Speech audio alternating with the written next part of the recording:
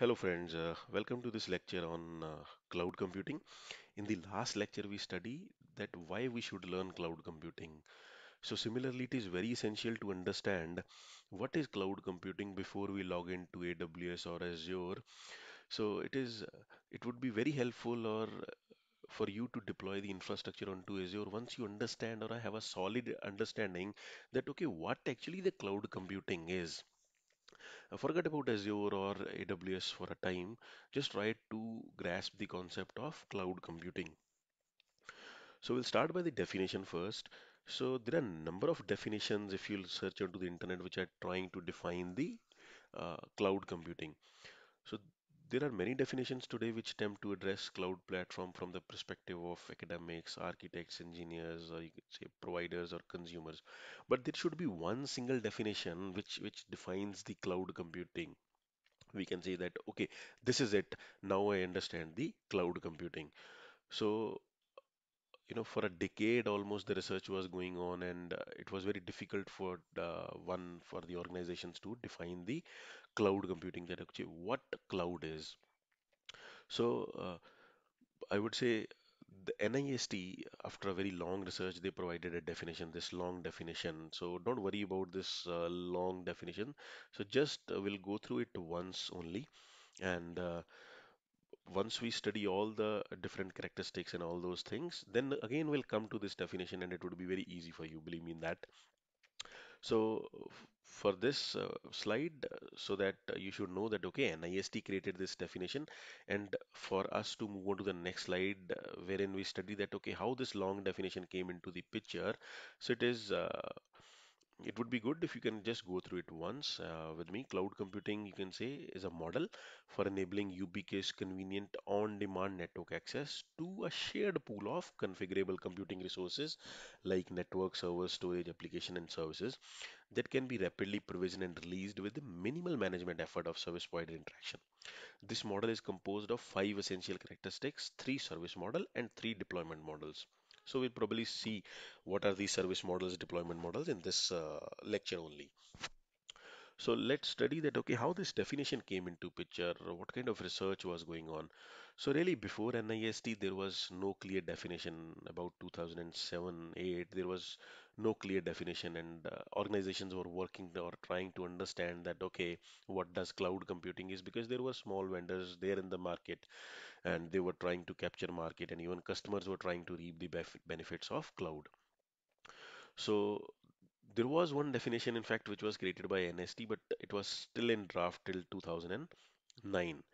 So, before NIST, the scenario was totally different. Let me share you a story. Before NIST, there were small vendors within the market.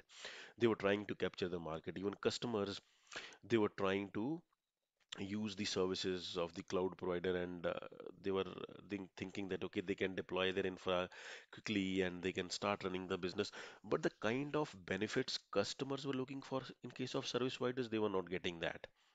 And even it was not clear for the service providers as well that okay, what kind of services they should provide, what kind of baselines they should have. Even they were not having the clear idea, because different kind of enterprises, they were coming and trying to load their infra onto the cloud. Even for the cloud users, similarly, they were not having set baseline in front of them that okay, I want to use AWS cloud or Azure cloud, or let's say Oracle cloud, right? So in that case, what should I look for? How do I compare? What should I look for? Will my infra will be good? So we'll be able to deploy quickly. So it should not be like if Netflix and you can say that one other online streaming organization is there. So Netflix is charged for the other organization and the other organization charged for the Netflix.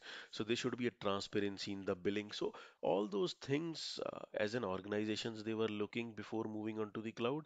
So there was a lack of clear baseline for the customers as well. So you can see before NIST came into picture, or they provided the definition which we have seen in the last slide. So in that case, for the cloud vendors, you can say the less trust was there. They were not able to attract a good amount of customers. Customers were reluctant to use the cloud service because no baseline was there. Even they were thinking that okay, how they'll be charged for different services.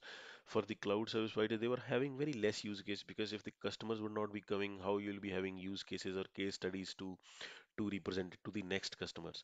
So enterprises, they were not very satisfied because the contracts were not clear when they were trying to use the cloud services. More expenditure, you can say, no clear guidelines, no stringent SLAs or variation in the contracts, no baselines were there, right? So when NIST came into the picture and they provided those baselines or those five characteristics, so they provided actually five characteristics to make this bond better. So NIST said that, okay, if you are a cloud service provider, just look on these five characteristics. If you can provide more than five, it would be very good. But if you'll pay concentration on those five characteristics, and we'll come to those five characteristics in the next slide, you'll have a good business, you'll have an increased trust, more business, customers would be ready to experiment, and you'll be having a huge case repository, right? You'll be able to earn much more than you think if you'll provide these five characteristics, or if to your customers, right? So as a cloud service provider, they got that, okay, I'll if we'll work on these five characteristics, we'll have resource pooling and broad network access and all those things, then we can provide a good service to our customers and earn good amount of money. See, from a service provider, any service provider, their main aim is customer satisfaction, and the second is money, which is the byproduct, right? So similarly, they got the clue that, okay, we'll be able to provide good services by adopting these five characteristics which NIST provided, and will have a happy customers. So for customers, what is the main, or for the enterprises, what is main goal? That they should be able to save money, have a good business, right? They should have a internal happy customers, and at the top level, C level, they should be able to save money while deploying the infra onto the cloud. So that motto was, you can say, solved after NIST came into the picture. Earlier, they were all struggling, and cloud vendors were not getting that kind of business, users were not getting that kind of services. So after NIST, you can say the satisfied customers were there, less expenditure, they were having a transparency in the billing. So one organization is not being charged for the other. So clear contracts and clear baselines for the enterprises. So just remember what we studied, that okay, for both to check, or the baseline was to check for those five characteristics. Don't worry, we'll dig into those five characteristics one by one so that you can have a solid understanding of cloud computing.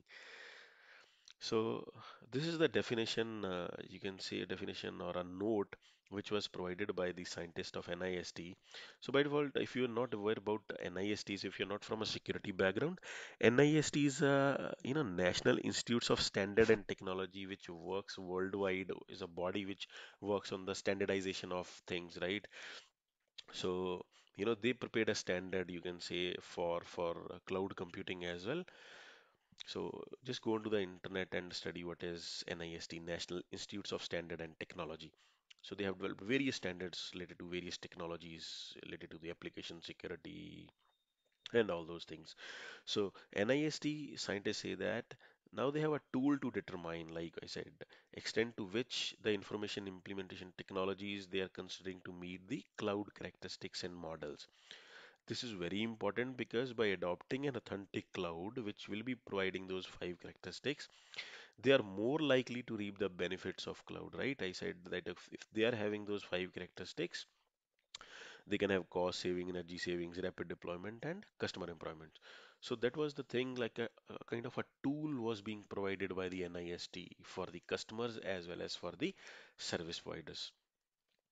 So let's move on to the next slide. So what comprises of this cloud computing, right? So like I said, those five characteristics, service models and deployment models.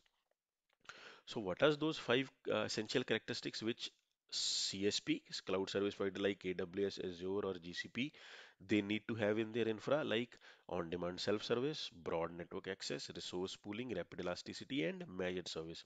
So you can check for the utility like models onto the internet also, that okay, what exactly it is. But these are the five essential characteristics, still measured service. Similarly, if you are a cloud customer, you need to look for these five characteristics, till measured service, when you are looking or choosing for the cloud provider or a cloud vendor. You can check that, okay, whether it provides on-demand self-service, broad network access, resource pooling, rapid elasticity, and a managed service. So this is the baseline which you need to look for, and you'll be able to run your business in a good way. Similarly, these are the different service model, whether you want to use infrastructure as a service or platform as a service, like you need a VM from a scratch and then you want to deploy an infrastructure platform, you may be requiring a database, and software as a service, like you are having HR applications and the box is there, right?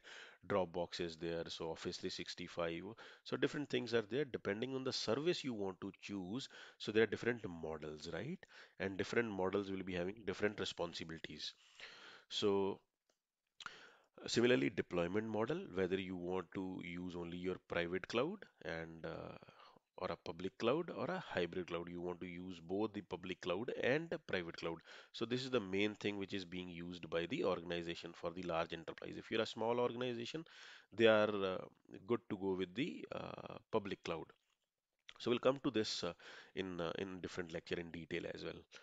So this is it, friend, in this lecture. I hope you really enjoyed this lecture. So thank you, friends. Thank you for watching. Hello, friends. In this lecture, we'll study the first characteristics of cloud computing, which is on-demand self-service. So this is the first characteristics out of those five characteristics which we had seen in the previous lecture. So let's see what is on-demand self-service.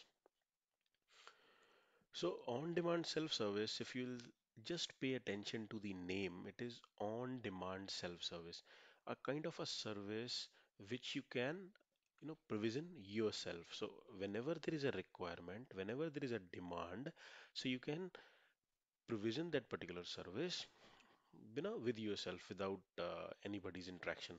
So what does on-demand self-service says, and this definition is again provided by the NIST, because if you remember, this is one of the five essential characteristics, and these characteristics were given by NIST, right? And this definition is also given by NIST, which says on-demand self-service is a feature, right? Allowing cloud computing users to manage their own virtual resources without interaction with the service provider. So let's say, for an example, it is 3 a.m. in the midnight and I am working for an organization and I need a 500 GB of storage, right? So in that case, I should not be calling the service provider like AWS or Microsoft Azure to boss, just provide me this 500 GB of hard disk drive, right? So on-demand self-service, whatever your requirement is, as per different customers, they are having a different requirement. You should be able to get those service without the interaction of a service provider, right? I can log into the AWS console or Azure console. I should be able to get those services. So let's see with the help of an example. So if you'll see this company A, then company B, company C, and company D, right? So each organization has a different kind of business, right? So organization A might be having a different kind of a business. They need more of computing resources or some messaging needs are there, right? Similarly, company C and company C users, they need application services only, and company D, they need platform services or storage services only. So from this point, you can just imagine that there are n number of organizations, right? Fortune 500 companies and all these organizations are there. So each and organizations, they are running different kind of business. Some are service-based industries, some are engineering organizations, right? So some are doing research, some are stock-based companies, stock market organizations, some are stock brokers. So each and every organization, they are having a different application needs, and they need a different kind of infra, so they're having a different needs. So depending on your need, depending on your demand, right, whatever kind of resources you need, you should be able to get that. So this is the first characteristics which you should look for when you are choosing a service provider, that okay, is there a provision that okay, if I can go ahead and get those resources which I need at any point of time. So let's say if company A, they say that okay, give me 10 virtual machines. So I should be able to get that by doing self-service or with the help of few clicks from the service provider. I should not be calling or sending an email to service provider to give me 10 virtual machines, right?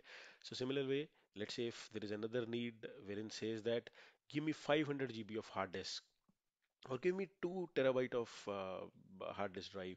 So in that case, I should be able to get those details or those services from the service provider without any kind of interruption. Now, guys, remember this thing that on-demand self-service characteristics, just think from both ways. If you are a cloud customer or a user of cloud services, how easy it would be to just log into the cloud console and get this 500 GB of storage or 10 virtual machines at the same time? Because in that case, you'll not be waiting for someone to provision the resources for you.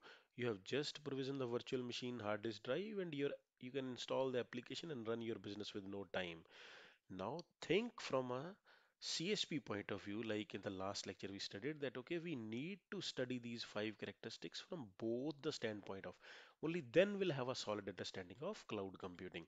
So let's say if you're a service provider and you are running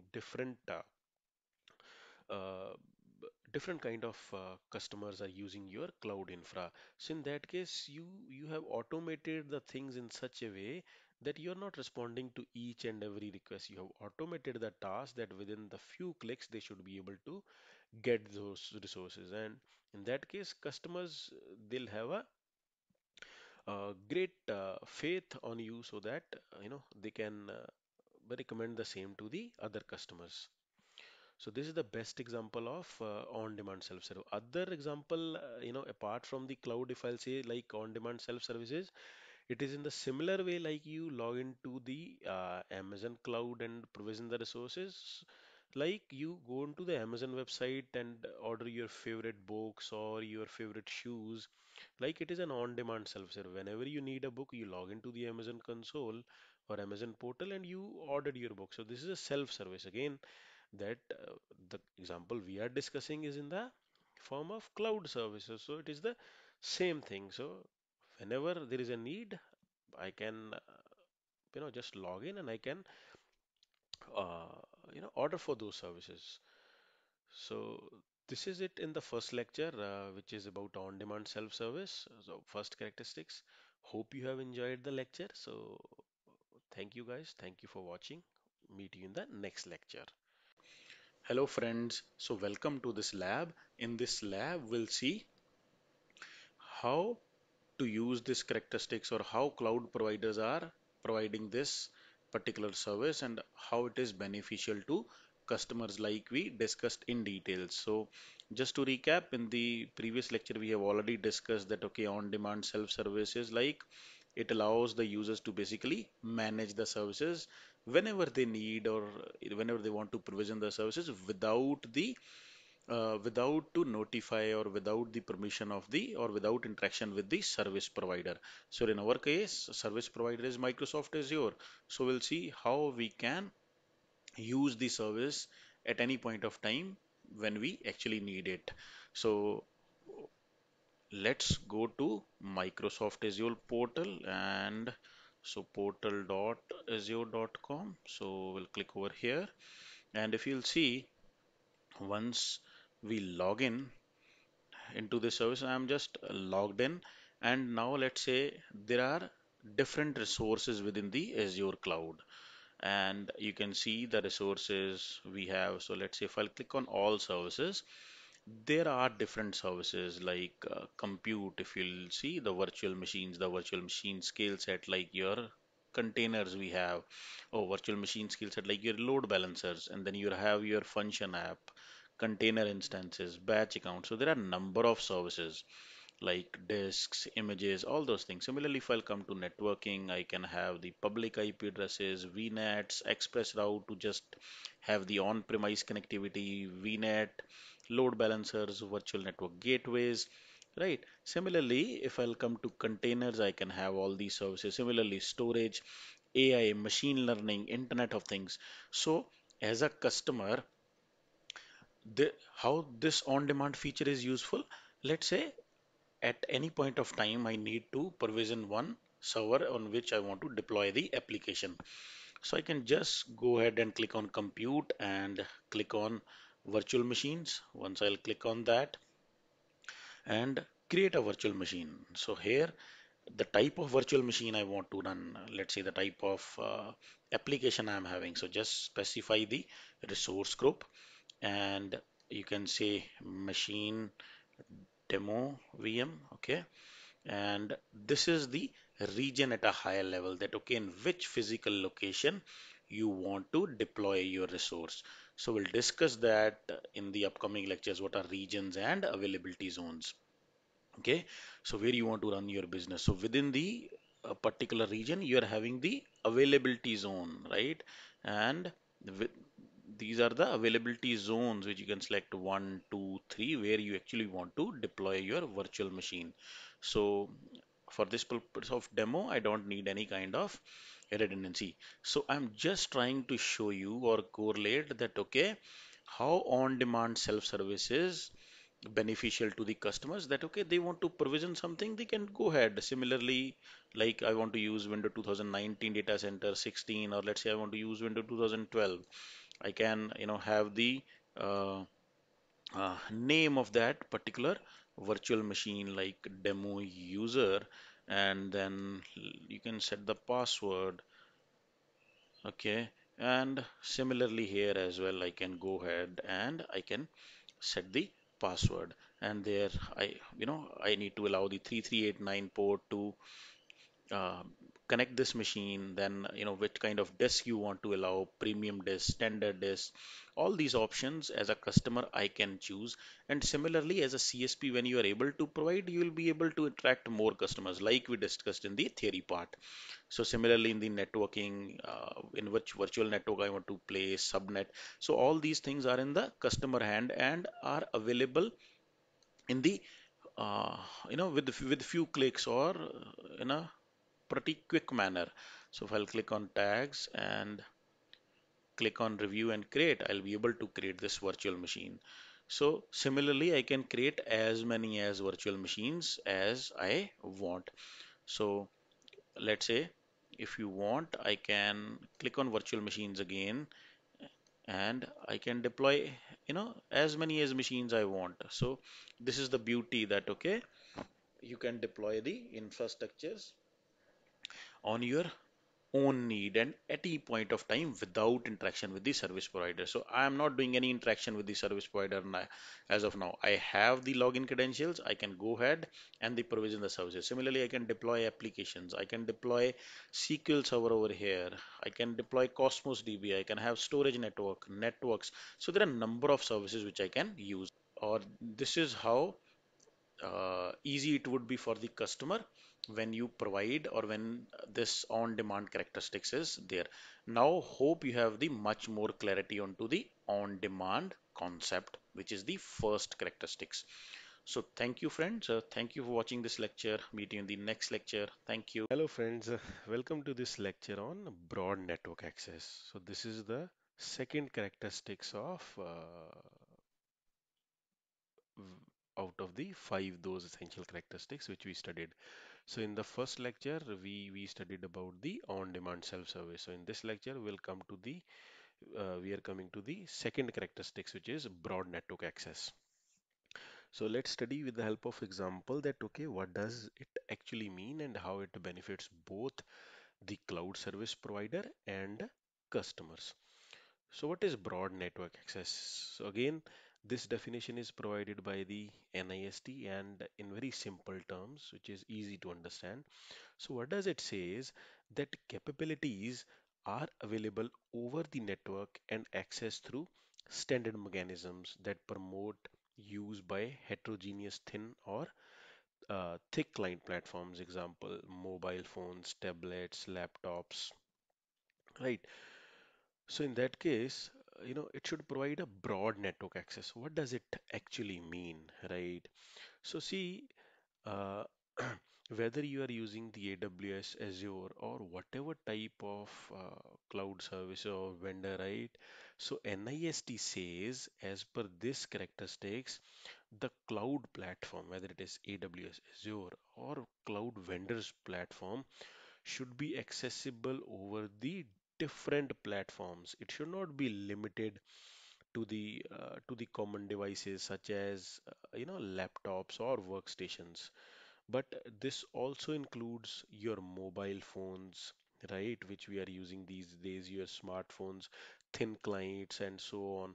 So, whatever the cloud platform is, so it should be accessible through the different platforms. Through the mobile, also, you should be able to manage your cloud platform. Similar way, we are able to manage the our platform. In case of traditional IT as well, we are able to manage our infrastructure with the help of a laptop or a workstation. You just need to log into the uh, your VPN or to the what do you say this your Zen desktop, and you are entering into the corporate network where you can manage your infra. So in the similar way, NIST says that you should look for broad network access, that whether the vendor has different types of access which they provide, so that you can manage your infra through the different devices which are available apart from the traditional resources like laptops and a workstation. So just imagine these days that, okay, if you are a cloud engineer or a cloud architect and you are just spending your holiday and you are just enjoying at the beach, at the same time you got a request that, okay, there is some critical thing which you need to manage. You can just open up your smartphone and you can log into your Amazon console and or to the cloud console, and you can manage your infra from there. So really, to provide all these things, cloud vendors are also working very hard, or they are providing all these characteristics to the different customers. So again, remember that, okay, we need to remember these characteristics from both sides, because if as a customer I am having the different options available with me to access my cloud resources, it is always better for me that, okay, whichever devices I am having handy at with me, available with me at any point of time, I should be able to manage my infrastructure like mobile phones, laptops, and workstations. So think from the case of service providers as well. So in case of service providers, the more devices or the more you can say the type of network or mechanisms you provide to the customers so that they can manage the infra, you'll be having a variety of customers who are not restricted to laptops or workstations to come to you to get the services. In that case, the more mechanisms you have, you'll get more customers and more money in return. So from both ways, we need to look that, okay, how broad network access is helpful for the cloud service providers and the customers.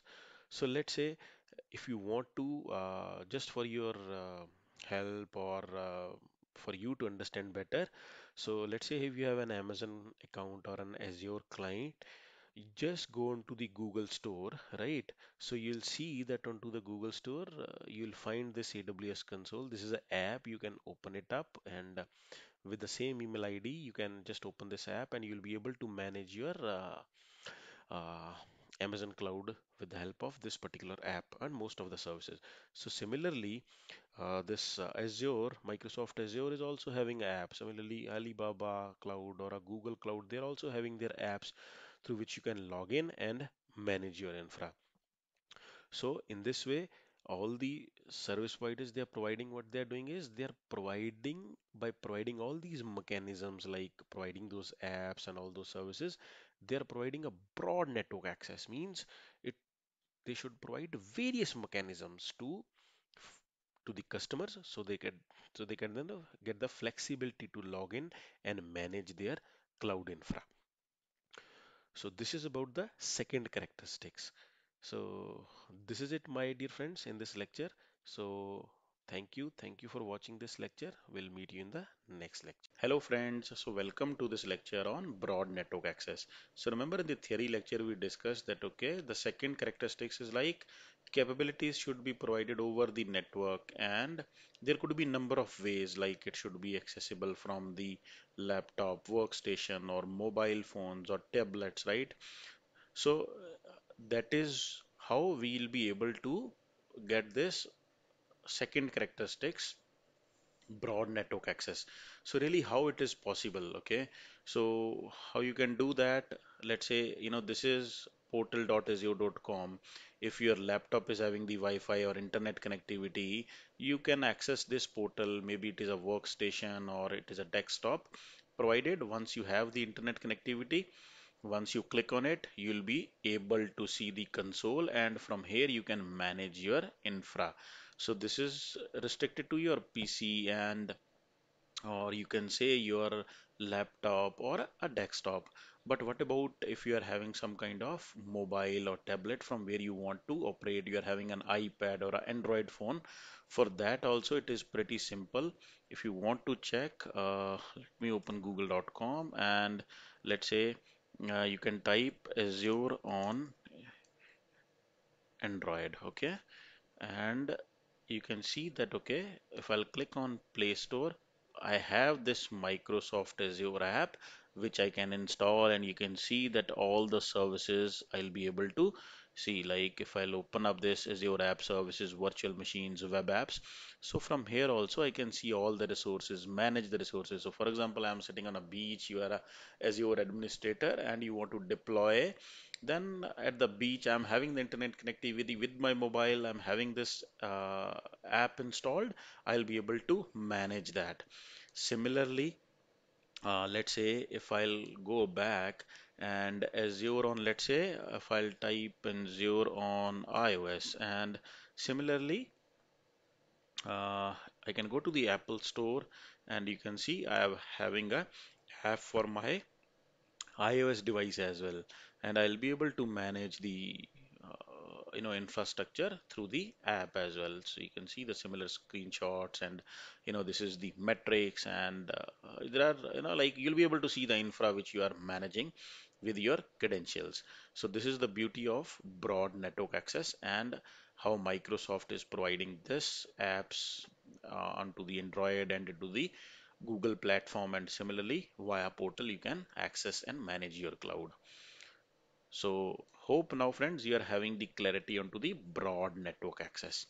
So this is it friends in this lecture. Thank you for watching this lecture. Meet you in the next lecture. Thank Hello friends, welcome to this lecture on resource pooling.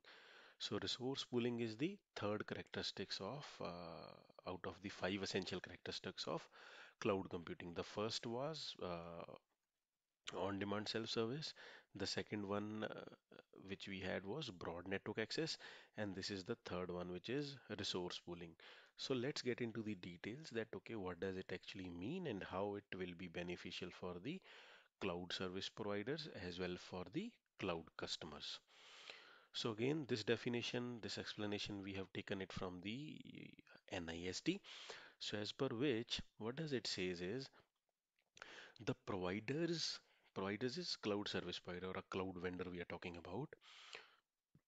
Providers computing resources are pooled to serve multiple consumers using a multi-tenant model with I'll come to this point later on with a different physical and virtual resources dynamically assigned and reassigned according to the consumer demand. So let's pay attention over here, which says that because in case of cloud vendors, there would be number of customers and they will be having different kind of demands. So in order to serve those kind of demands, the cloud providers, they should have a pool of number of resources, right? Number of resources in terms to support multi consumers or multi customers. So in a way, the line which I have underlined, multi-tenant model is like in the same hardware or maybe let's say on the same server, they are having multiple VMs running, and those VMs might be running for different customers. Let's say if a server is having 10 VMs, there could be a possibility that those 10 VMs are being used by the five different organizations.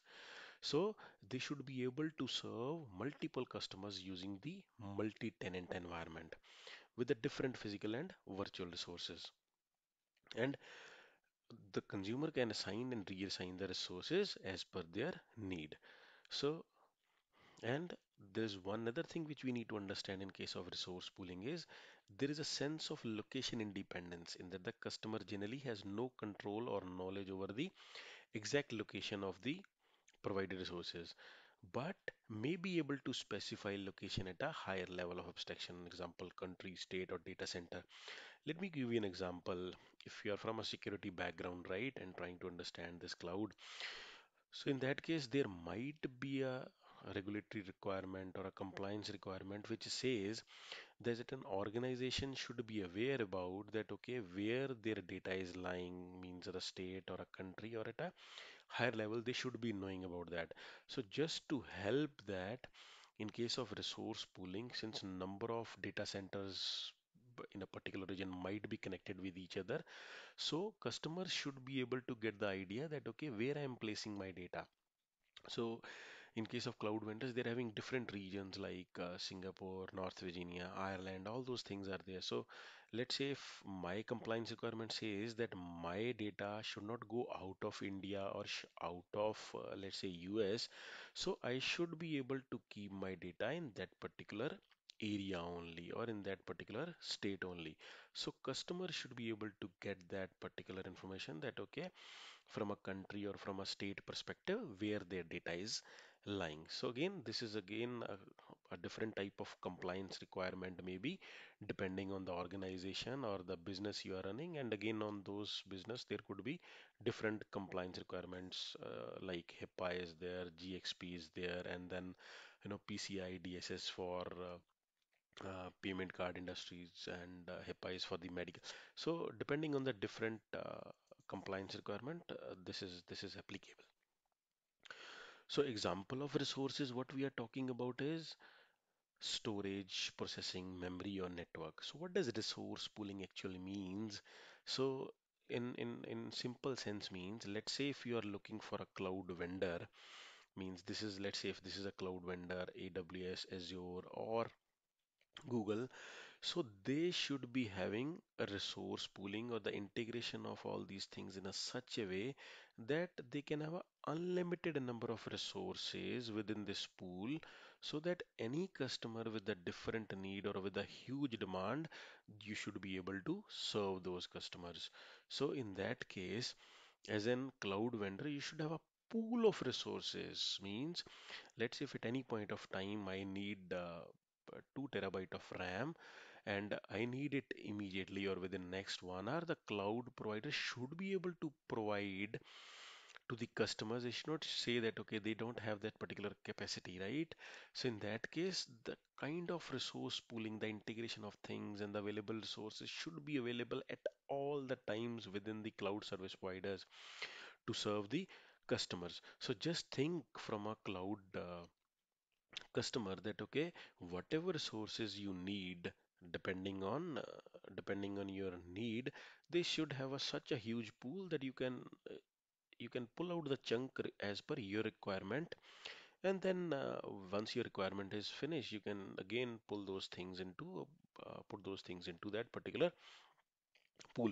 So from a cloud perspective, again, we'll think from a both perspective: cloud customer, cloud service provider perspective, and cloud customer perspective. So let's say if you are a cloud customer and you are using this cloud service providers, in that case, there are a number of resources which are available to you, and those are provided by the cloud service provider. And you can choose those services to run your business. In that case, you're a happy customer, and again, your internal customers would be happy, and you're running your business pretty smoothly. Whenever there is a spike, you can get the resources and all those things.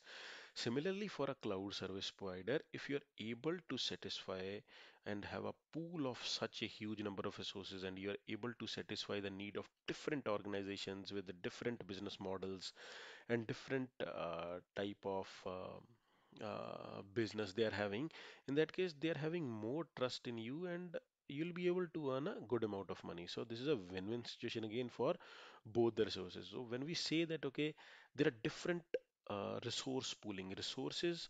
So what resource actually we need, if you'll think from in that perspective, in case if I want to move on to the cloud, what resources I need? I need compute resources, right?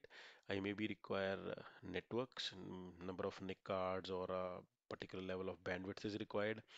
Maybe a storage pool is required. I need a certain amount of hard disk drive to save my data or to apply logic onto the data.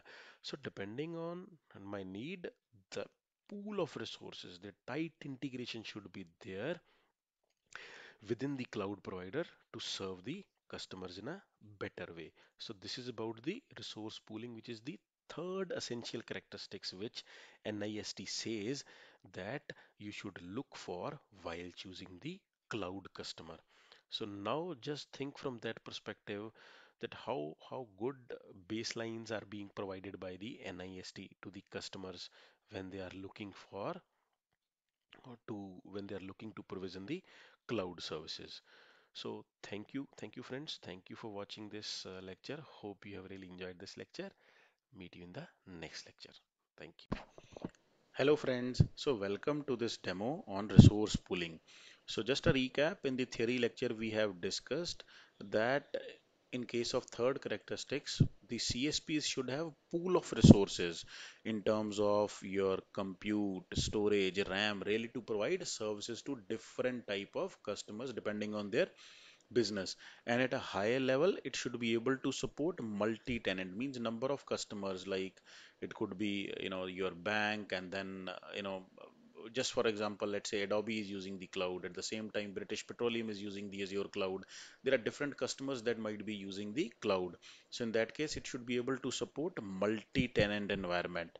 And that is like, and one should not be able to see the other resources from a security perspective as well.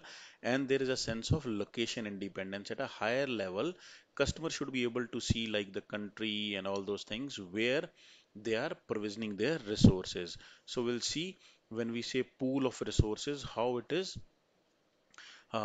provided in case of Azure. Means n number of resources. There should be huge pool of resources and to serve the multiple customer needs. So we'll see that in a moment. So let's say if I'll go to Azure portal and just think from a number of organizations. So let's say if I am a single organization and I need a number of virtual machines, so I can go ahead over virtual machines and I can provision the virtual machine. Now, when I'm provisioning the virtual machines, it is giving me the capability that, okay, depending on my business, the type of virtual machine I want to use, I can use that. For example, if we say that demo machine, just give it a name. And see, first of all, when I'm creating this virtual machine, this is my infra, and I have this login portal.azure.com. So all these infra, this is visible to me only, so any other organization or any other customer will not be able to see.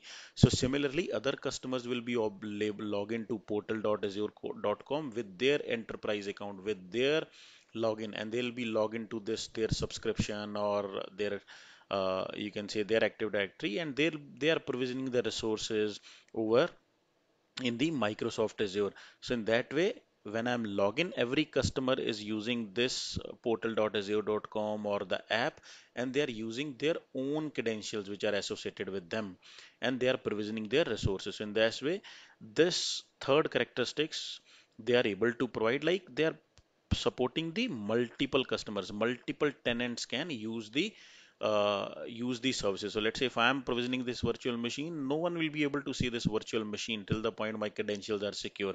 So this is how they are able to support the multi-tenant environment. And when we say pool of resources, so just let's say if I'm provisioning this virtual machine, see from a region specific in the characteristics we discussed that, okay, there is a sense of location independence in that customer generally has no control. See, at a higher level, it should not be having the exact location. Let's say within Poland or within India, maybe the data center is in Mumbai or some location in Delhi, Noida. But at the same time, it is that particular information, exact location is not available to the customer. But at a higher level, like country, state, and all those things should be provided. So you can see from this location, I have seen that, okay, Asia Pacific, Central India, similarly Japan East, Korea Central. At a higher level, customers should get the knowledge that, okay, where they are deploy their resources, because there are certain regulations which demand that, okay, customers should be able to deploy the resources within a certain region, or from certain regions the data should not go out from that perspective. So let's say if I'll choose Japan East, from here the third thing we were discussing is that it should have a pool of resources, resource pooling. So you can see the pool of resources like the type of image I want, a machine I want to build, Red Ubuntu, Red Hat, SUSE, CentOS, right? And then under each, I'm having the different capabilities. Let's say if I'll choose the size, now there might be a requirement depending on the business I'm running. So for example, you can see if I am having this B1 type of virtual machine, then I'm giving zero point 0.5 gigabit of RAM, and then the two disk and the IOPS I'm getting, right? So similarly, if I'm going down, then here you can see the number of vCPUs or virtual CPUs are getting increased, the RAM is getting increased, the number of disks are getting increased, and here, with the help of this, I can really choose the type of virtual machine. So you can see the pool of resources they are providing, and this is visible to number of customers and number of big enterprises they are using. So they are having own credentials. So they have these pool of resources within their data centers so that they can provide services to customers, and I can provision my virtual machine. So similarly, you can use the type of generation you want to use, small, or let's say want to have medium or large scale. So for example, if I want to use the large virtual machines, okay, so in that case, you can choose that, okay, whatever offering type you want to use, the type of RAM you want to have, the number of vCPUs you want to have, in terms of disk, the kind of disk you are looking for. So this is all the pool of resources they have bind together, the CSPs like Microsoft Azure. Here they have this pool of resources so that customer can provision different resources. So similar, this is one example of VM. So similarly, we can go ahead and provision the Cosmos DB over here, the configuration we want, the SQL databases we can provision. You can have the storage account so that customer can store different type of data like logs or archival storage. Depending on the cost and the need, we can provision a storage account and start putting the data over here. Similarly, I have the Azure Active Directory, and I can use this Active Directory to create user groups, and then link my applications or users and assign them to different roles so that they can use or provision the resources. So this is how they are providing pool of resources, location independence, and support to multi-tenant environment. So hope now, friends, you have the clarity about the resource pooling characteristics. So thank you, friends. Thank you for watching this lecture. Meet you in the next lecture. Thank you. Friends, welcome to this lecture on rapid elasticity, which is our fourth essential characteristics of NIST. So we'll study into dig deep dive into what is a rapid elasticity and how it helps again both service providers and the consumers. So rapid elasticity, if I'll go by the definition of NIST, which says that capabilities or the features can be capabilities in terms of services can be elastically provisioned and released, or in some cases it should be automatically, means whatever the services or we are looking for can be elastically provisioned, and in some cases it should be automatic without the intervention. Means we can apply some kind of logic wherein the services should be uh, provisioned automatically with the help of a logic. I'll give you an example over here. To scale rapidly outward and inward depends on the demand of the customer. To the consumers, the capability available for provisioning often appear to be unlimited and can be appropriated in any quantity at any point of time. See, rapid elasticity is, let's say, if there is a huge spike coming in, and if I want to serve my customers depending on the spike, then I should be able to get those resources from the cloud vendor. Just think for an example that okay, big billion day sale is coming, or then Black Friday is coming, right? So in all those cases, what a decade back, what Amazon or organizations used to do, they used to provision huge infra at the back end to really serve the kind of traffic they imagine on that particular day. So let's say if I know that okay, tomorrow is a big billion day or a Diwali sale as per Indian festival, or Diwali or Holi or a New Year or a Christmas sale is coming, right? So I can prospect that kind of traffic which would be coming to my websites. In that case, what I'll do is I generally the vendors what they used to do, they used to provision a huge amount of infra at the back end. So let's say if there is a spike comes, they should be able to serve those customers and get those particular amount from the whatever the sales they would do, right? But in the past, we have seen, I'll also share one example with you that at number of point, the kind of traffic which was sent to those particular giants was really huge that the kind of infra they prepared for themselves was not even sufficient. So in that case, what happened was they actually lost those particular customers and they lost that particular sale on that day. So it was a kind of a loss to the consumers. But with the help of cloud computing, and if you will look for this rapid elasticity feature within the cloud provider, then in that case, if there is a need to serve those customers or that particular spike, cloud provider will be able to handle or will be able to provide the backend infra for you.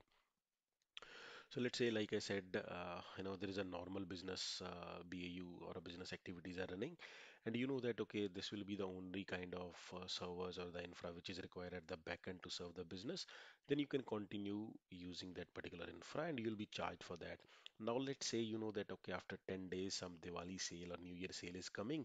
So in that case, you can provision the infra or you can automatically set that particular workflow or a logic. So let's say if my CPU goes more than 80% or 70%, then the automatically a server should be provisioned at the backends. In that case, cloud services they will be automatically able to provision a particular VM or a particular service for you with the help of the configuration which you have decided, so that whenever there is a spike or there is a load, though in that case you should be able to get those particular customers or that particular sale. So, and in case, let's say after 2 days or after New Year sale, you know you really don't require that particular infra. So accordingly, you can deprovision that kind of infra. So this is really a very solid characteristics of a rapid elasticity. So you can just imagine from an organization that the kind of infra they use to provision. So a huge amount of you can say a capex was required to prepare to buy that infra. Then really the kind of expenditure was there to have those engineers in place and to do that integration, providing like the IP addresses, firewalls, and all those things, creating VLANs and putting those servers into those so that a traffic could be handled. But let's say if the worst case scenario that the way traffic is more, then apart from your whole arrangement, the the customers or the you can say that organizations which run these kind of business they used to suffer. But with the help of rapid elasticity, this is really helpful. So you can say that there are uh, other things which I say is it is very critical to cost reduction in case of cloud vendors, right? So let's say if the infra really is not required, so you can just deprovision those particular services or that particular infra. You'll not be charged for that. But let's say if it is the case with your typical traditional IT environment, then you have already paid in advance to procure that infra, right? But in case of cloud, so it is like it will automatically adjust. If you have used for 10 hours, you'll be charged for 10 hours only.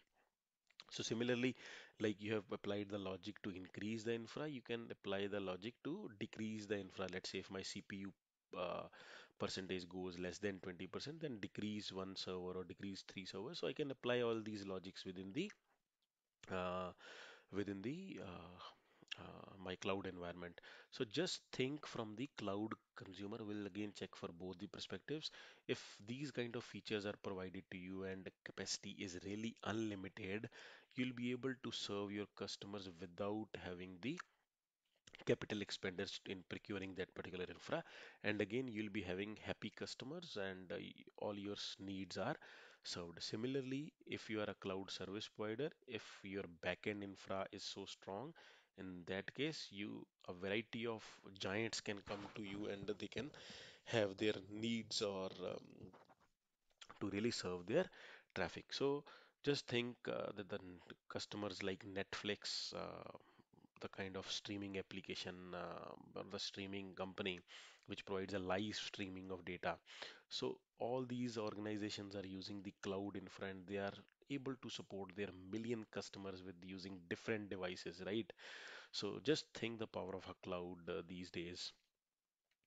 So, the two factors, like I said, one is critical to cost reduction and time to market. Means quickly you'll be able to provision the infra and you'll be able to serve the needs as per the market demand. So, what is okay? So, like I said, I'll share you one story which will really help you to understand the feature of rapid elasticity. So, I still remember about 2 or 3 years back, there was this Flipkart e-commerce giant. Their owners basically sent an apology email to the customers because they claimed that okay, some big billion days sale would be coming where they'll be offering huge discounts to the customer. But happened was that day was that they provision the infra to meet the demands like they expected, but the kind of traffic which came to their website was really unexpected, and the kind of infra they were having was not able to support those that kind of traffic, and there was a huge loss in sales and in customers.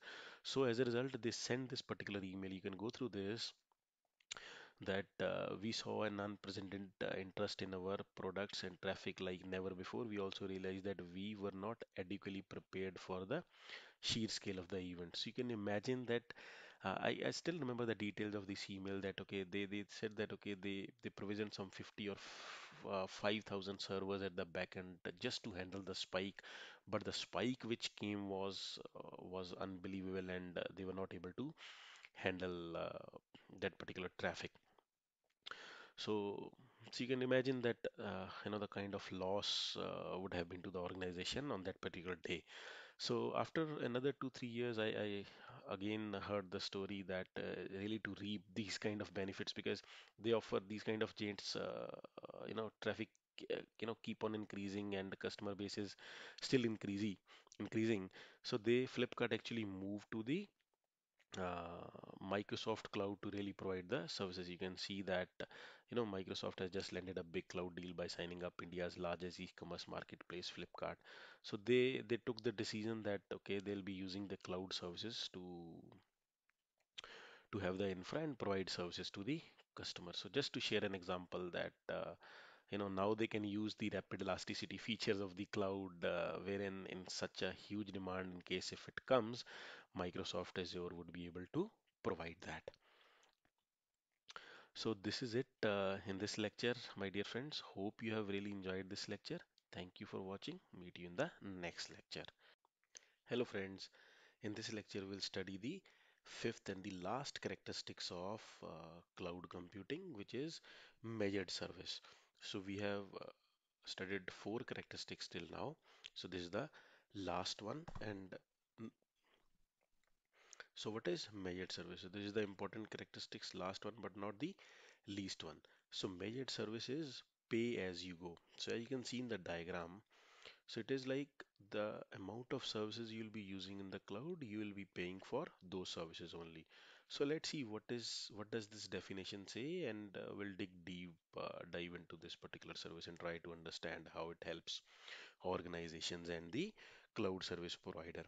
So it says that the cloud systems like servers and the storage we have automatically control and adjust resource usage by leveraging a metering capability at some level of abstraction, whatever the kind of mechanism which cloud vendors are providing to the customers, so that appropriate to the type of service being used, like storage, processing, bandwidth, or number of users which are being currently active, right? So they should be doing some kind of abstraction at at their layers, at the different mechanisms they are having, so that whatever type of services for number of hours being used by the customers, like storage, processing, or a bandwidth, they should be charged as per the hourly rate being defined by the cloud providers.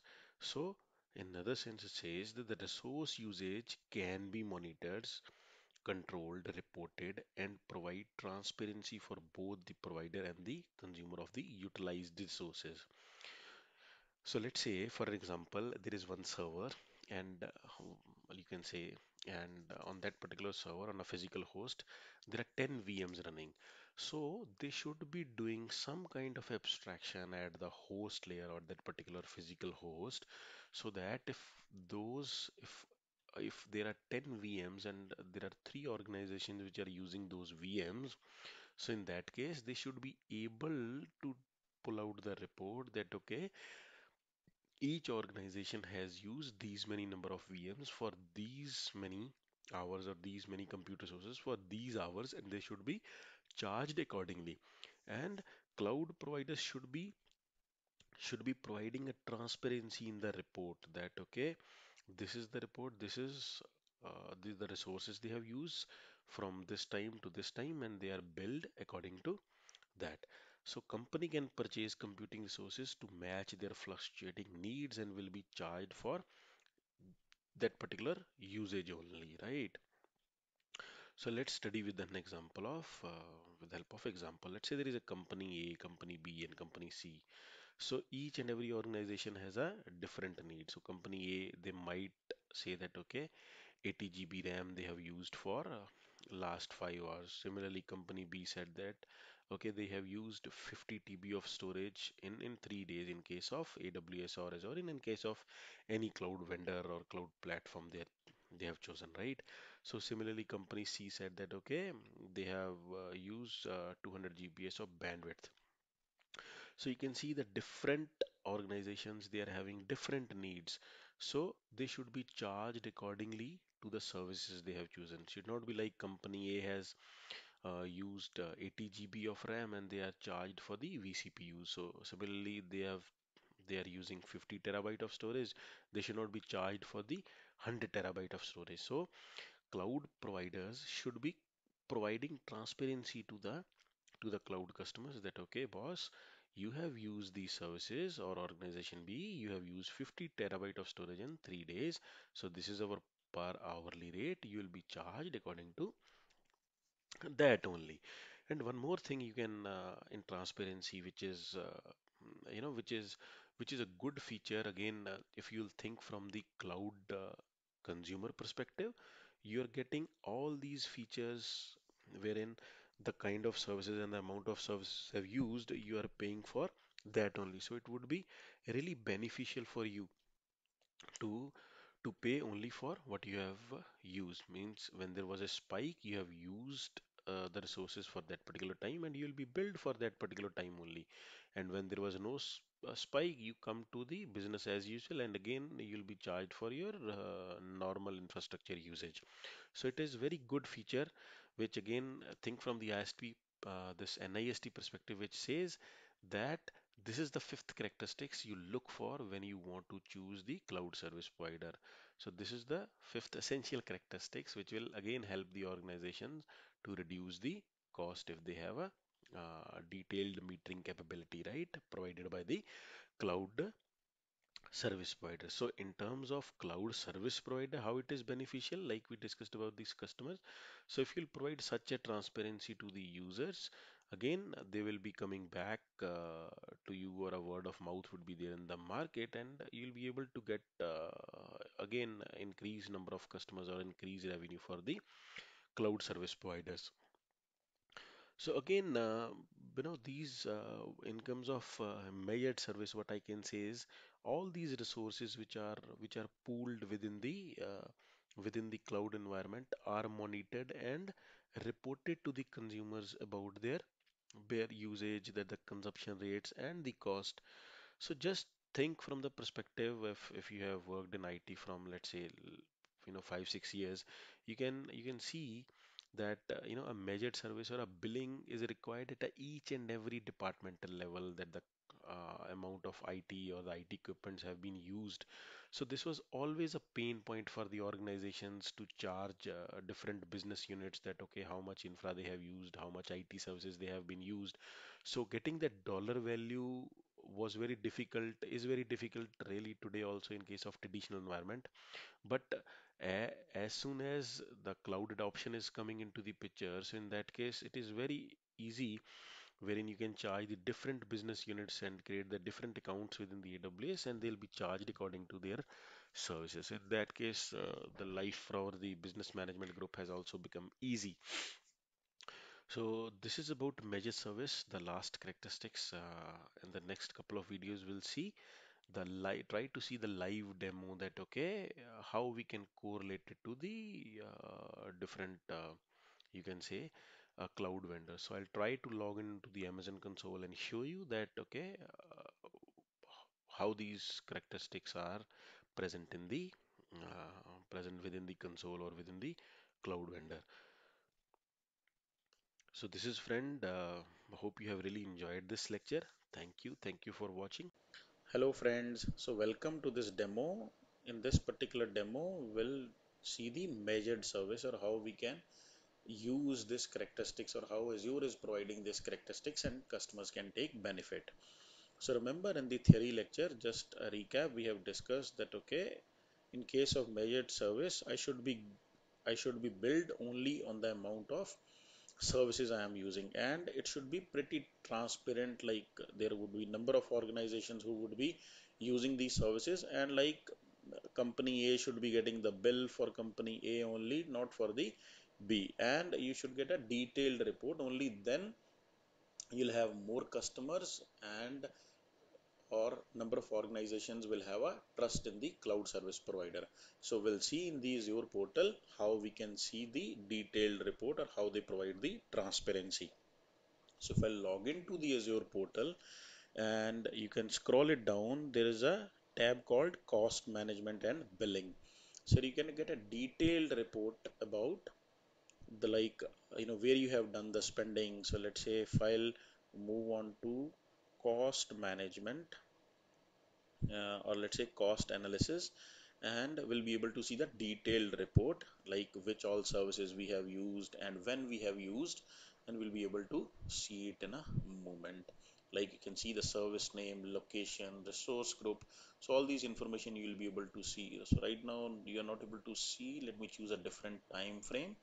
Okay, so let's say choose it for this year, and you'll be able to see the number of resources I have used, because remember we discussed that okay, it is like pay as you go, the type of or the number of resources you'll be using, you'll get billed according to that. As you can see, the accumulated cost, storage, uh, the amount I have spent, and then the application gateway, virtual network, security center, virtual machines, and similarly like different locations I have used, US East and US East 2, and that you'll get a detailed report like which all locations which I have used, and the resource groups SA-RG, and then Sentinel and Microsoft Security, Demo RG, Test RG.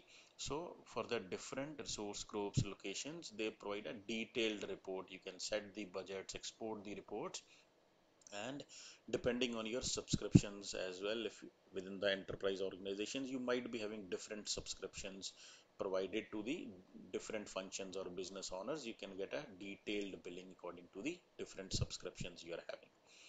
So this is it friends, in this lecture. Now hope you have the clarity onto the fifth characteristics, which is measured service.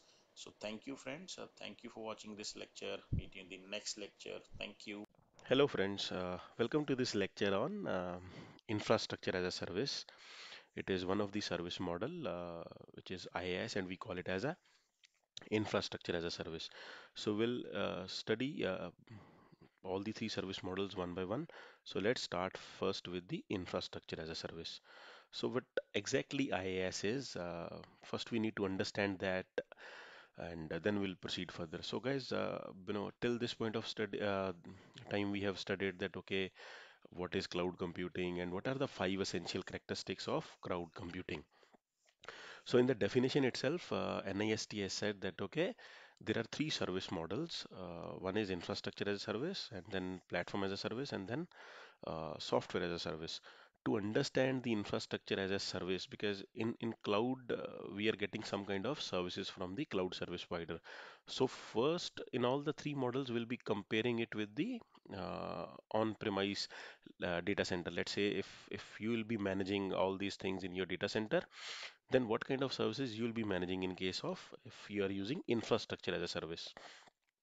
So it is very, very important, guys, to understand whether you want to run your infra in case of AWS, Azure, or Google Cloud, and in really to dig into the technical discussions or to save money while deploying any kind of service. If you have a better idea that, okay, what exactly each service is, you'll be able to save money and run infra in a very good condition. So let's say if it is on premise, you are maintaining a data center, then then what you are doing, then you are managing all the things. You are having a space, networking, storage. You are purchasing those servers, then installing your VMs, OS, middleware, databases, and then data, and then deploying the applications really to run your business. Now, just having this picture into mind, so how does what services we are getting in case of if we are getting an infrastructure as a service.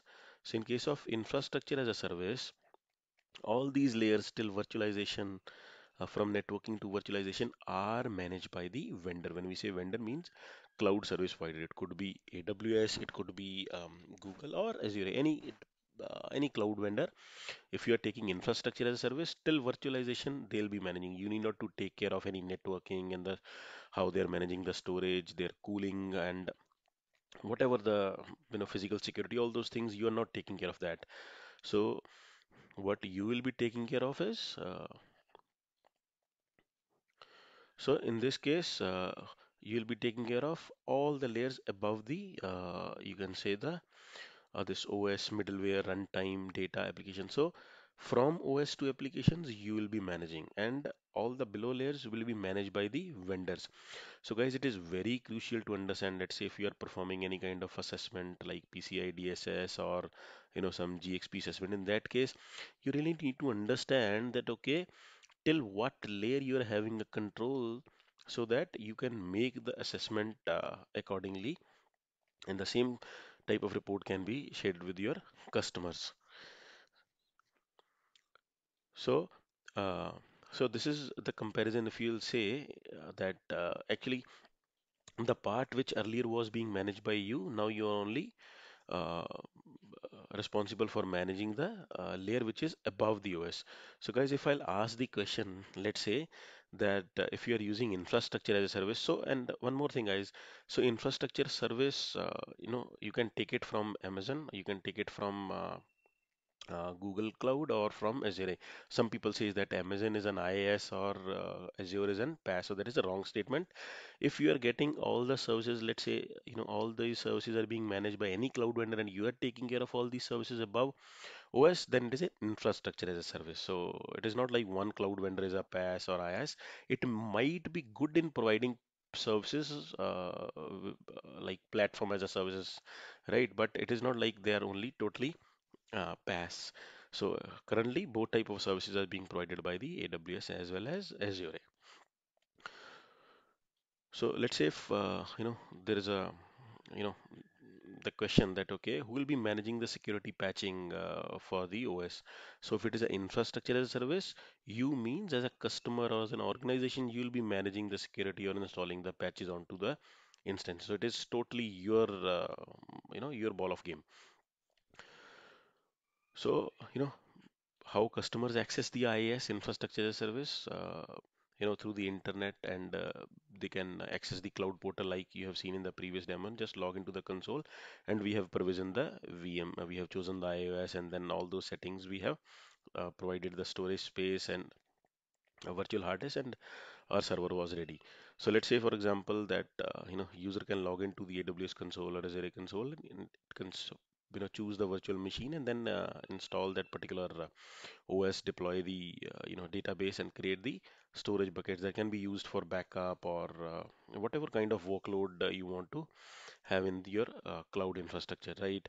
So for IaaS customers, so they can provide the services with help of which you can actually monitor the type of load you are having and the cost associated with it. You can monitor the performance and balance the network traffic. You can have your own disaster recovery site configured. So all these things are you can do if you are having the infrastructure as a service. So again, try to have this diagram in your mind. In that case, you'll have a solid understanding of all the three service models, because in each and every model it is the difference of responsibilities only. So as you move forward from infrastructure to PaaS to SaaS, your responsibility is getting decreased and the responsibility of cloud vendor is getting increased. So what are the benefits of IaaS? No capex or no or very less capex involved means you are not doing any kind of investment beforehand while provisioning your service or running your business. You are just going onto the AWS console or cloud provider's website and you are just provisioning the services whenever it is required. So another example, just quickly deploy your infra and you will be paying only for what you will be using. If you have used the servers, let's say for 5 hours or storage for 5 hours, you'll be paying for that only. You're not paying any kind of upfront cost. So another case, like I said, the cloud provider is responsible for maintaining the maintenance of all the hardware and virtualized services. Means all the layers which are below the OS, cloud provider will be maintaining that. So you will be as an organization, they're saving a huge amount of money because in most of the organization, if you're having a data center, then you're paying a space depending on where your office is. Then you are having those power and generators you require, then cooling equipments, then maintenance of the data centers, then you need engineers, then another layer is this security of the data center. You need guards, you need 24/7 monitoring of CCTV. Just imagine how much cost organizations are saving. So what IaaS includes your the IP addresses, network connections, firewalls, bandwidth, and all your load balancers. They are under the IaaS. So this was the first service model, which is infrastructure as a service. So this is it in this lecture, friends. We'll meet you in the next lecture. Thank you. Thank you for watching. Hello, friends. Welcome to this lecture on PaaS, which is platform as a service. So in the last lecture, we studied the service model, infrastructure as a service.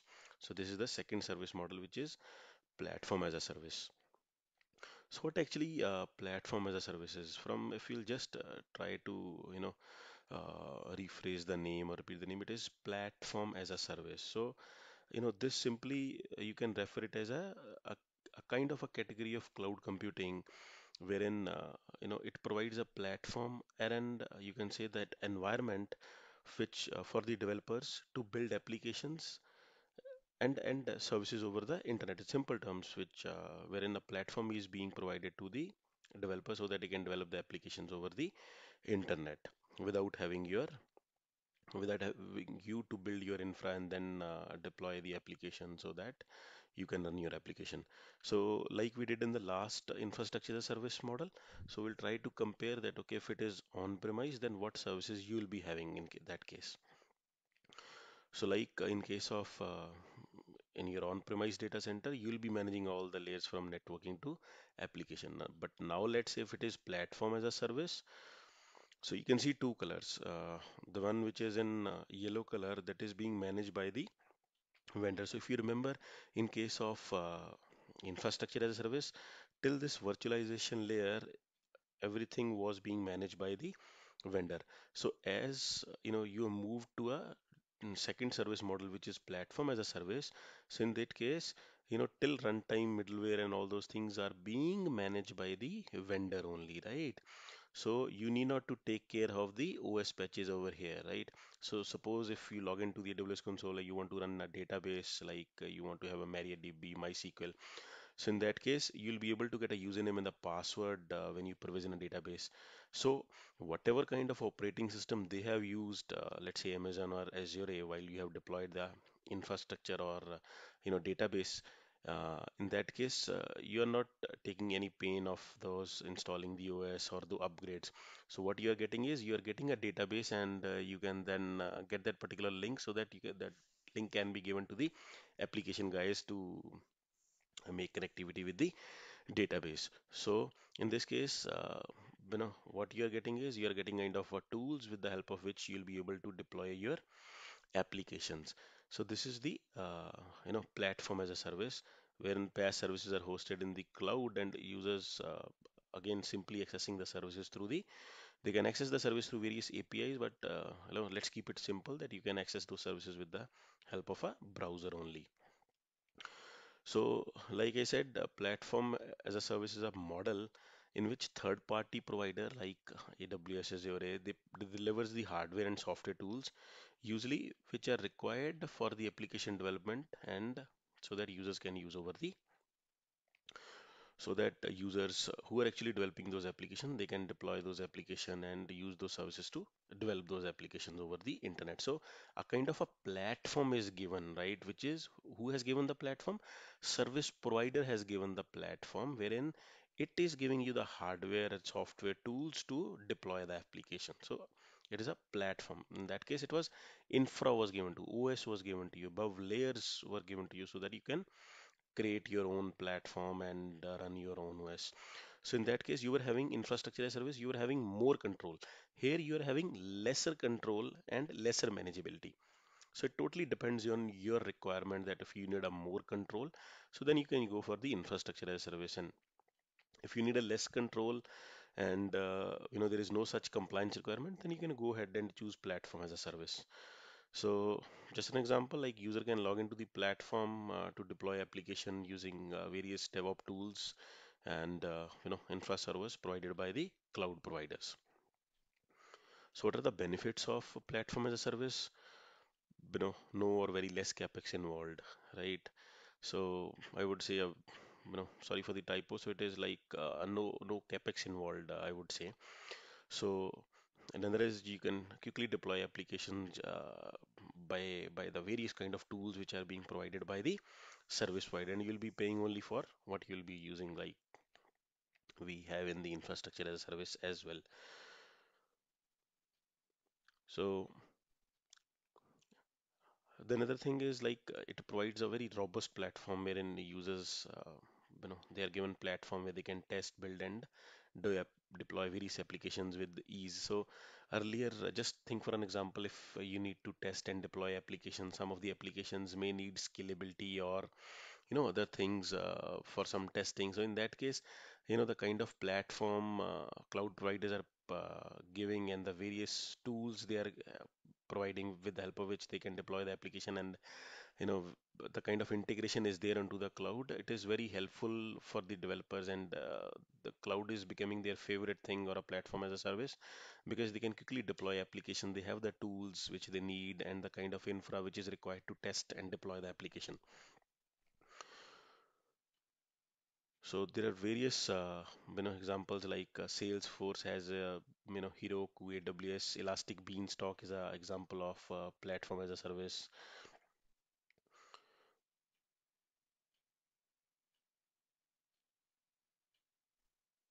And it has a better FTT time wherein you can deploy applications quickly and really to save time and run your business. And just guys, like benefits, it is just think from a perspective that okay, why platform as a service is important, because PaaS is designed for companies or for users who have either an application or a set of application and wants to deploy those applications over the cloud. So in this situation, what you say that PaaS provider with a computer programming capability is the best solution, right? So just think from that perspective that okay, what kind of tools are being required by the developers and really to deploy the applications with ease and with less expenditure.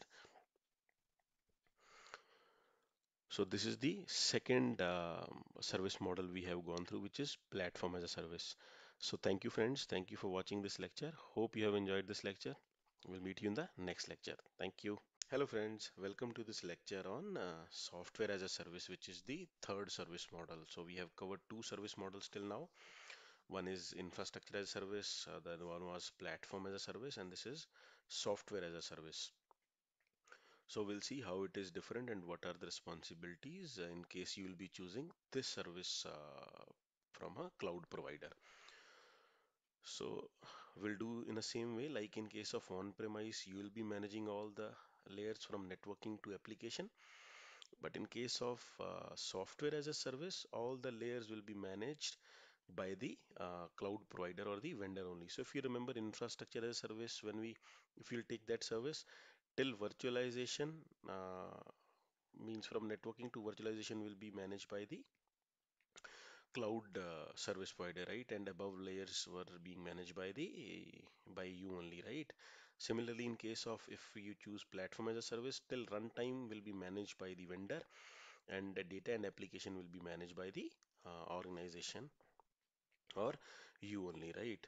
So, but in case of software as a service, all the layers from the application to the networking being managed by the vendor. So from a responsibility perspective, here more responsibilities lies with the vendor only. But again, like I said, it totally depends on the control. Let's say if in your organization there is some compliance requirement that you need to have control, you need to manage the OS, you need to manage the hardening of the OS and the security at the database, and then you go ahead and choose the service model as per your requirement. But if you want to run, applications which are provided by the cloud provider, right? If you want to use those applications like Dropbox to, store the data and all those things, right? Microsoft OneDrive. So in that case, you need not to take care about the infra. So that is as per the agreement or the contractual document you are having, contractual agreement you're having with the vendor or the CSP, you can use those services, and the security and everything manageability is being provided by the vendor.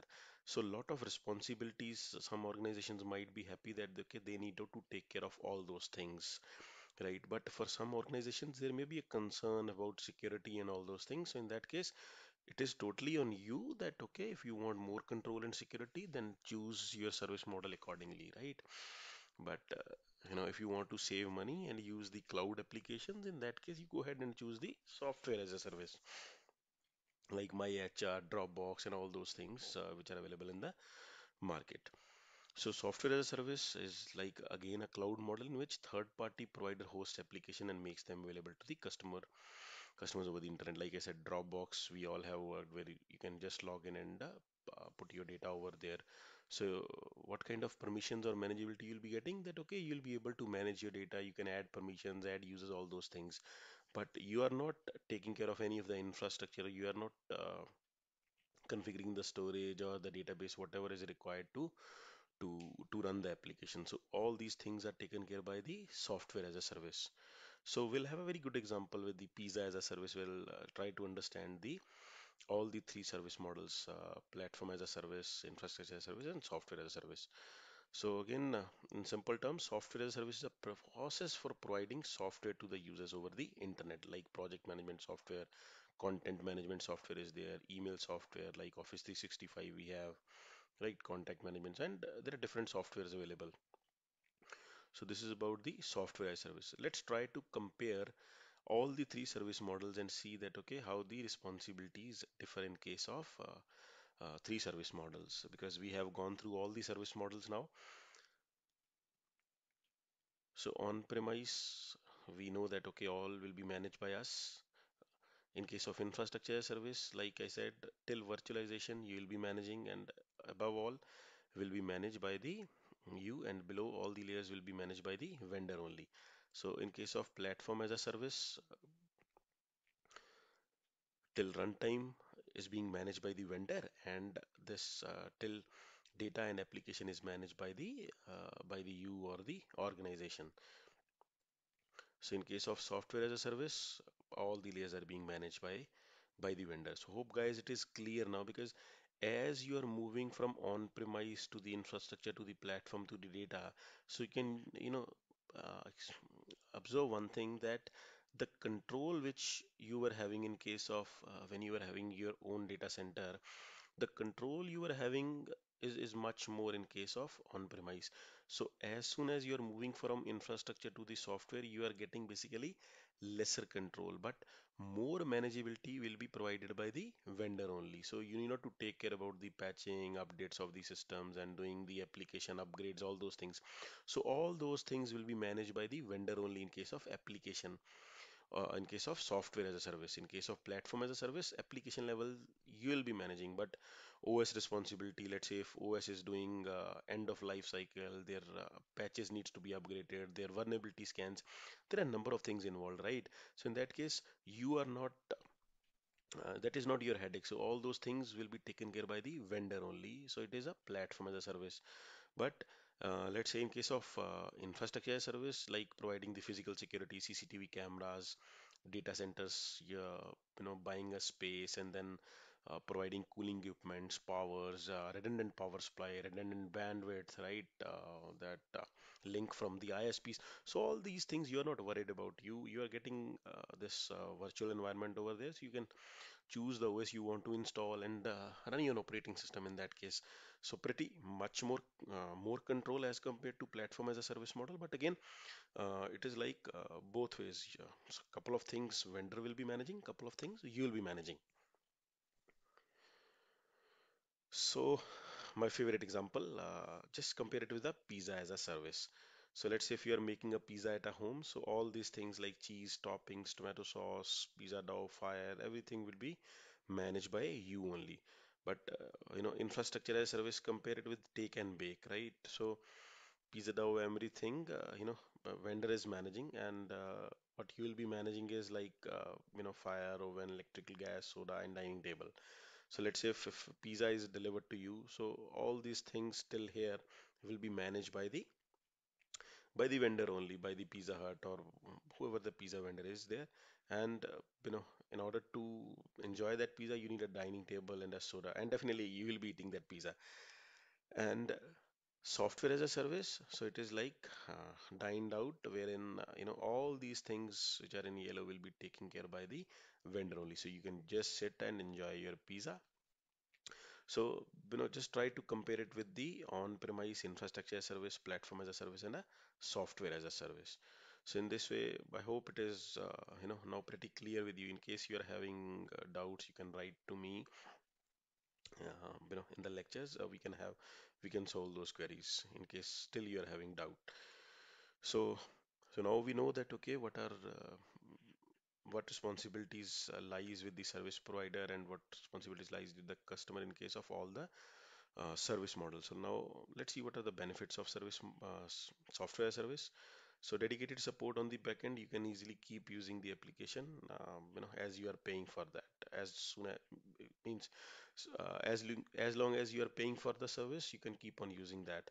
So no requirement to buy and maintain asset in terms of network or hardware. One can focus on the valuable activities which are aligned with your business activities, because you are not because the thing is, the more money or the more effort earlier organizations used to put in managing the backend infra. So in case of software as a service, all these things are managed by the vendor now. So you can spend money onto the innovation and all the other things, what are the new services, the new technologies which are coming into the market. So all these things, now the organizations are trying to do and invest money in the R&D. So that is the totally intent over here. And the other thing is data is being replicated on the backup servers, and all those things are taken care by the vendor only. So there is no risk of losing the data. So these are the benefits about the software as a service. So in this lecture we have studied what is software as a service, then the comparison with the platform as a service, software as a service, and then example of pizza as a service. You know when we have seen the comparison with the infrastructure as a service, platform as a service, and software as a service. So hope you have really enjoyed this lecture, friends. Thank you for watching. Meet you in the next lecture. Hello, friends. Welcome to this lecture on public cloud, wherein we'll study that, okay, what actually public cloud is, because Here in in the subsequent lecture, we'll study the different deployment models we have, like public cloud, private cloud, or a hybrid cloud. So we'll start with the public cloud first and try to understand that, okay, what public cloud is and what are the different benefits. So what is public cloud? Like we have the AWS or Azure. So they are kind of public cloud wherein they are providing all those five essential characteristics which are being provided by the NIST. So they are offering those services. So in that case, if we are purely using the infra like deploying the servers onto the by using the cloud providers like AWS or Amazon, then it is a kind of a public cloud. So we'll see one by one. So in case of public cloud, the resources like storage and servers are owned and operated by the third party only, cloud service provider, and delivered over the internet. Like we have seen, all those services like virtualization and everything is being provided by the cloud vendor only. So what you will be doing, you are installing your OS and all those things, but the base infra would be provided by the cloud vendor only, like Microsoft Azure and this Amazon Web Service is an example of public cloud. So with the public cloud, all the hardware, software, and other supporting infrastructure is owned and managed by the cloud provider only. So try to pay attention to the things which we have marked in red. So like servers and storage are owned and operated by the third party. Who is third party? Like AWS or Azure, because you are not managing. All these things are managed by the cloud vendor only. So that is why we are calling it as a public cloud. So we know the definition of a cloud, right? So public cloud is when somebody or third party is taking care of or providing the infrastructure to you, and you're just using that infra to deploy your application or run the business. But whole responsibility and well, in providing that infra and managing that infra would be with the vendor only. So there is if that is the deployment model, the way you have deployed your services, then you're using a public cloud. So in public cloud, the one thing which is there is that they provide a multi-tenant environment. So multi-tenant environment, like I discussed in my earlier lectures as well. So let's say if there is a server and is it's having a huge this compute and a storage space. In that case, that box they can use it, and that box can be used wherein they have deployed 100 VMs onto that, and those 100 VMs might be used by the 20 organizations. So in that case, it is a kind of multi-tenant base, means they are able to support multi-tenant. The infrastructure which you are using are being shared with the other vendors as well. So if you are an organization where you think that okay, there might be a compromise of the financial data, or you are dealing with very sensitive information, right? Some government, US government agencies and all those things where you want that okay, the information should not be leaked. Then all these industries, they think that okay, public cloud deployment model is not safe at all, because if you are using a multi-tenant environment, in that case there could be a risk of losing the information. Even though the cloud providers are providing enough security, but again it is totally an organization's call to to take that okay, depending on the infra and the data you are having. So in that case you'll be choosing that particular kind of deployment model.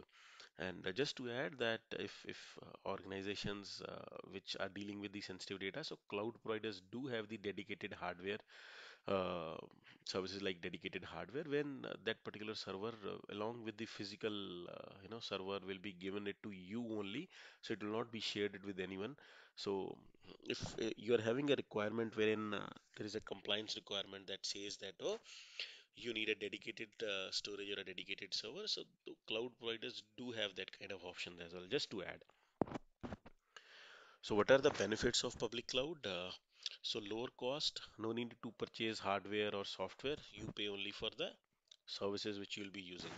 No maintenance, because all those things will be taken care by the service provider only. And service provider provides the maintenance for all those servers and whatever the infra they are having. So you are just deploying your infra over there and you will be running your application. Near unlimited scalability, on-demand resources are available to meet your business needs. Means you can scale up and scale down as per your availability. You can use the features like load balancing and all those things, wherein auto scaling features, wherein you can deploy the infra as per your need. And when there is no requirement, you can downgrade the infra and you'll not be charged for that. And high reliability is there because we have seen, and the live demo as well, that okay, cloud providers are providing all those infra, and they're having a huge infra. Like they're having, like in case of AWS, they're having around 20 regions all over the world and around 60 availability zones, wherein each availability zone they have 1 to 6 data center. So they have the environment in such a way that they are providing the high reliability and all those things, so that you should not be losing your business. So these are the benefits of using a public cloud as a deployment model. So again, like said, as an organization, as a user, you need to understand first that okay, what are the requirements? Is your data sensitive? Is it like what kind of control you would like to have on your data, and what are your security requirements? What are the compliance requirements? What are the regulatory requirements?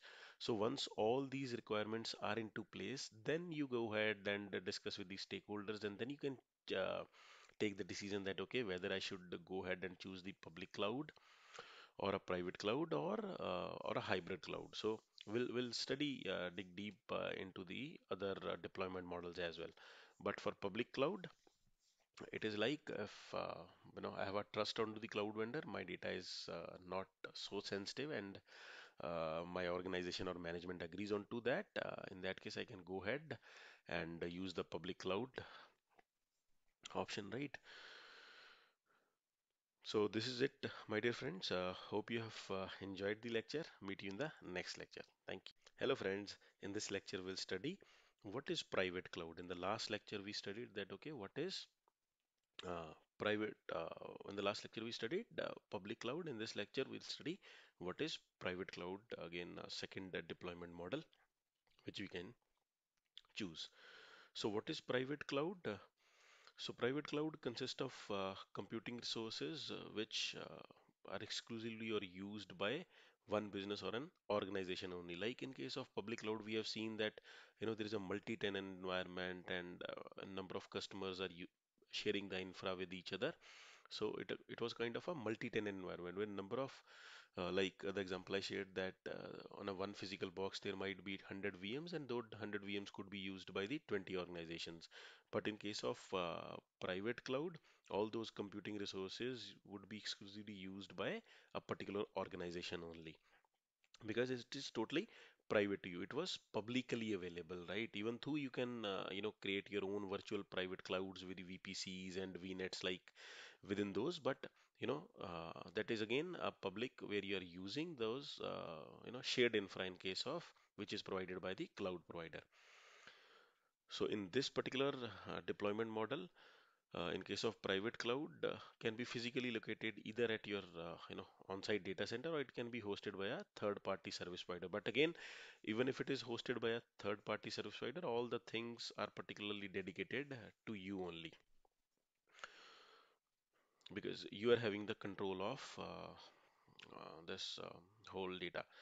In case of private cloud, the services and the infrastructure is always maintained on a private network, and the hardware and the software are dedicated solely to your organization only. So, like I said, it totally depends on the compliance requirement, or the regulatory requirements, or in the way your organization is running business, right? Maybe it is compliant under PCI DSS or GXP or HIPAA. So depends on that. If you really like finance organizations, or the organizations like government organizations, wherein they deal with the nuclear studies and all those things, so you don't want that okay, this kind of information should be leaked, or the money is not a factor. So you are ready to spend the amount which is required in case of building your own infra, and then you will be storing that particular sensitive information onto your infra, because money is not a concern. The concern is that the only the data should not be leaked. So if such is the scenario where importance is more related to the sensitive data, or to the security, or to the ownership of the data, so in that case organizations prefer to have a uh, private cloud rather than a public cloud. So it totally depends on your organization, the business, and the data you deal with. So on the basis of that, organizations take decision that okay, what kind of deployment model they will be using to deploy the services and run the business. So private clouds are often used by, like I said, government agencies, financial institutes, or any mid to large organizations wherein business critical options, they are seeking and they need a enhanced control over their environment so that because organizations, so there are certain organizations like which in which they need really the control onto the data. They need control on each and every layer. So in that case, it is only possible if you own that infra, if you own everything, so that you can put controls according to you. In that case, you have a surety inside that okay, my data is not going anywhere, my data is within my data center, and I'm taking care of that. So if that is the scenario, just go ahead and use the private cloud. And again, money is not a concern because again, you are working all those things like maybe you are creating on-demand access, all those things. If you are having a feature, all these features within the, you can have a perfect cloud like this public cloud provides the service, and in the same way, you can provide all those services internally to your customers. So, what are the benefits of private cloud? So more flexibility in terms like organization can customize its cloud environment to meet the its specific needs. Improved security, like I said, because you are having more control, you can add controls as per your requirements. So resources are not shared with anyone. You're not using any kind of multi-tenant environment. So higher level of control and security is possible. High scalability in terms like private clouds, still affords the scalability and efficiency of the public cloud. So if you have customized your cloud in such a way and you have the skill set and money to spend on, so you can reap the benefits of high scalability. So this is it, my dear friends, wherein we have studied about this second deployment model, which is private cloud. So, a very short lecture. Hope you have enjoyed this lecture. Thank you. Thank you for watching. We'll meet you in the next. Hello, friends. In this lecture, we'll study what is hybrid cloud. So, in previous two lectures, we studied what is public cloud, then what is private cloud. So, this is the third deployment model, which is the hybrid cloud. So, hybrid, as you can see, a name itself suggests that the you can see a mix of two. So it is a mix of both public as well as private cloud. So you are reaping the benefits of a public cloud as well as you are enjoying the security of a private cloud. So let's see what hybrid cloud is.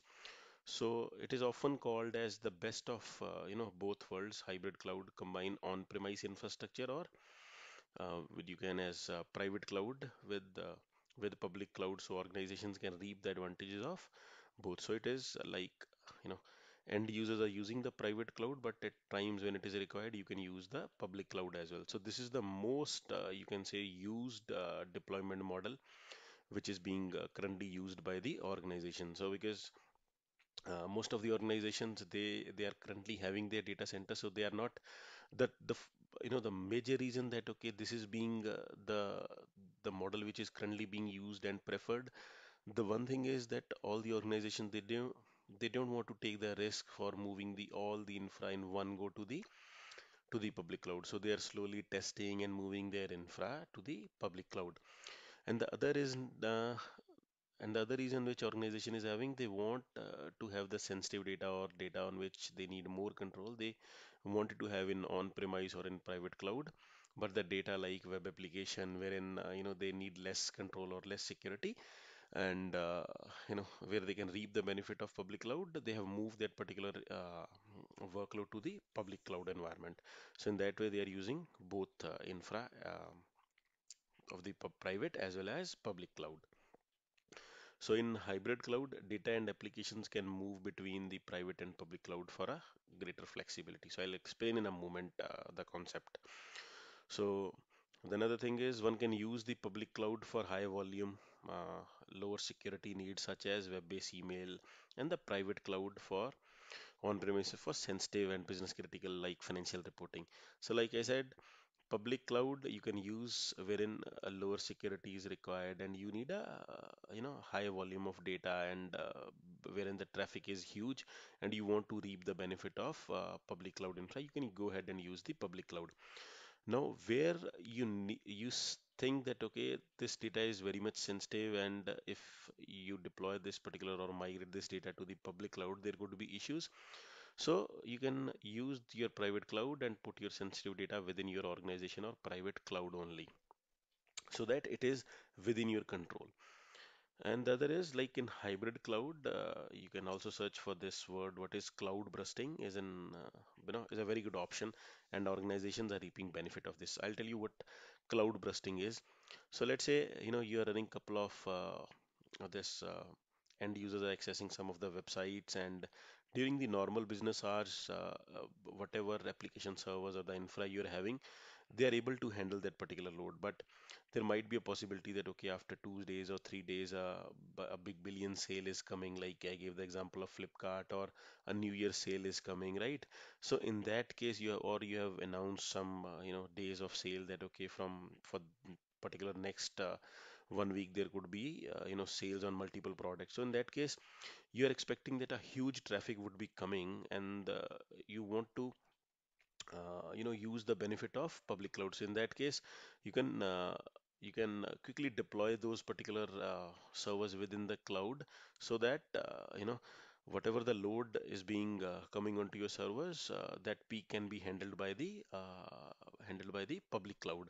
So in that case, that is called as cloud burst. Whenever there is a spike in the usage or in the activity, so in that case, rather than procuring your own infra, you can use the infra provided by the public cloud, and you'll pay for those, pay the charges only for that time. And after that, when the requirement is there, not there, you can shut down those instances and you'll not be charged for that. So in this way, hybrid cloud has a number of benefits. So let's see a couple of benefits of hybrid cloud. Your organization can maintain, control over the private infrastructure for sensitive assets. There is more flexibility, like you can take advantage of the additional resources in the cloud whenever there is a spike or a need. Cost effectiveness, like with the ability to scale to the public cloud, you need not to pay for the you're not paying anything for the upfront cost. You're only paying for the time you have used some extra capacity, extra storage onto the cloud. And there is a ease like transition to the cloud, because you can migrate gradually and within different in different phases. Like once you are satisfied with this particular project and that is running successfully onto the cloud, then you can go ahead and plan your second project, and your second data center, third data center. So there is a ease in that once your organization or the stakeholders are fully satisfied, gradually you can move your infra to the to the public cloud. So these are the benefits of hybrid cloud. So, my dear friends, like in the very first lecture when we study what is cloud computing, we had a long definition from the NIST, and at the point I've said that okay, this definition might be looking very lengthy, and NST, this National Institutes of Standard and Technology, had spent a lot of time in standardizing the definition. So once we complete all the lectures, like five attributes or five essential characteristics and three service models and three deployment models, we'll again come to this definition and we'll see that okay, if it is simple, right, and if it is worth spending time. So b- as per my knowledge, there could not be any best definition than this of cloud computing. So now you can see, just pay attention to the colors which are red. So what is cloud computing now? So cloud computing is a model for enabling ubiquitous, means everywhere, right? So like broad network access, convenient on-demand network access, like the first characteristics, and ubiquitous is present everywhere. The second characteristics we studied, to a network access to a shared pool of configurable resources, where we said that a pool of resources should be available in terms of network servers and storage that can be rapidly provisioned and released with the minimal management effort of the service provider interaction. So this is the another characteristics. And this model is composed of five essential characteristics which are given above. Three service model, IaaS, PaaS, and SaaS, and three deployment models that we have just finished, like public cloud, private, and hybrid cloud. So if you'll see, it is just the combination of those five essential characteristics and then your deployment and the service models. So as per me, there could not be any best definition. NIST has done a wonderful work in defining and explaining cloud computing.